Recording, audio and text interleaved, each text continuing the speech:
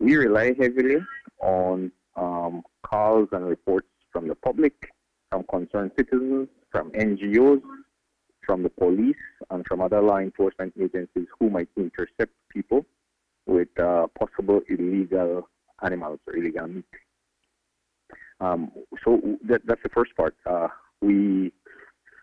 Like I said, we can't police the entire country, so we depend heavily on reports, and we do get a lot of reports. We get a lot of reports of restaurants selling Gibnut meat, of people going to sell Gibnut meat, of police stopping people on the road and with meats in their buckets.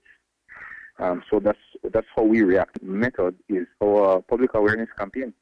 You can hear it on the radio. It's on the Facebook page of Forest Department. So we do a lot of publicity so that people are aware